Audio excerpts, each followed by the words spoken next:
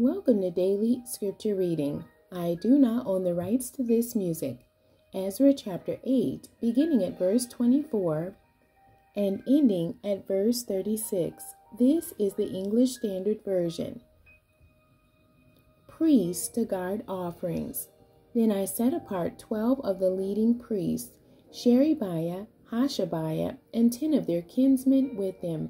And I weighed out to them the silver and the gold, and the vessels, the offering for the house of our God, that the king and his counselors and his lords and all Israel there present had offered.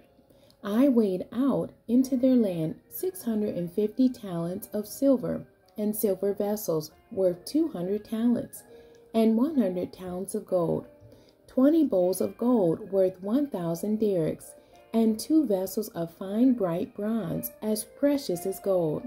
And I said to them, You are holy to the Lord, and the vessels are holy, and the silver and the gold are a freewill offering to the Lord, the God of your fathers. Guard them and keep them until you weigh them before the chief priests and the Levites and the heads of fathers' houses in Israel at Jerusalem, within the chambers of the house of the Lord. So the priests and the Levites took over the weight of the silver and the gold and the vessels to bring them to Jerusalem, to the house of our God. Then we departed from the river Ahava on the 12th day of the first month to go to Jerusalem. The hand of our God was on us, and he delivered us from the hand of the enemy and from ambushes by the way. We came to Jerusalem, and there we remained 3 days. On the 4th day, within the house of our God, the silver and the gold and the vessels were weighed into the hands of Merimoth, the priest, son of Uriah, and with him was Eleazar, the son of Phinehas, and with them were the Levites, Jozabad, the son of Jeshua, and Noadiah, the son of Binnui. The whole was counted and weighed, and the weight of everything was recorded.